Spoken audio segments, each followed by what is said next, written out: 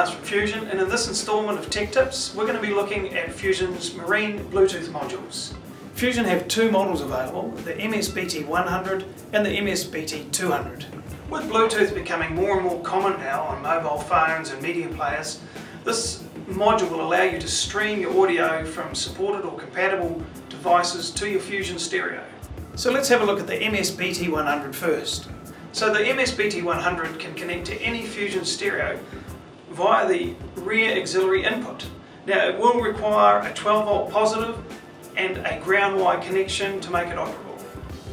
The BT100 supports the A2DP Bluetooth profile, which means you control the device and the audio from your phone or media player.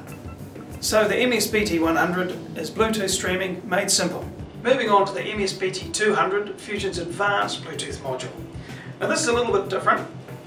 This is only compatible with the 700 and the 205 series and is connected via the satellite radio connector on the rear of the unit.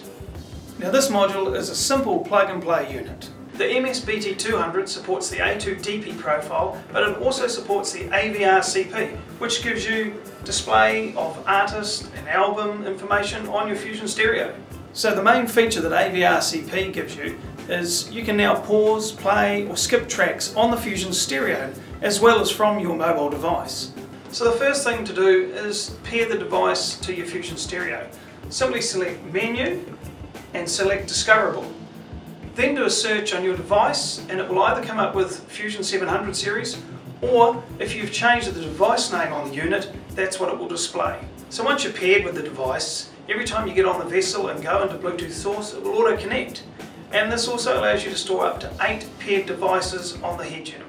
So if you need more room on your device list because you have so many people on your boat, simply go to the menu, go to Remove Device and select a device to be removed. If you're in the USA tuner region, you're going to have to make a couple of extra changes in your settings menu. So select Menu, go to Settings, then Sources and Accessories and select Bluetooth. So in all other tuner region settings, the Bluetooth is the default source. You're ready to go. Now both the modules have a 10-meter range, but they do rely on a line of sight. So to get the optimum performance, you need to mount the module somewhere where it gets a good, clear line to the device you're using. Now there's two mounting options. There's the red self-adhesive tape on the back, or the simple screw mount.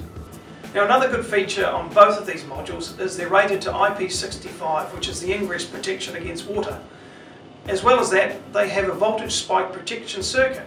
Now this stops the unit being damaged by any large voltage spikes, which can be common on some vessels. One other thing is you need to ensure that your head unit supports the software version that is compatible with the Bluetooth modules. Anything from version 1.0.3255 onwards is compatible. And if you're unsure about that, you can always have a look at one of my earlier tech tip videos which goes through software updates. So now you're ready to stream your audio and get the party started. So thanks for watching this installment of Fusion Tech Tips, and keep your eye out for the next one.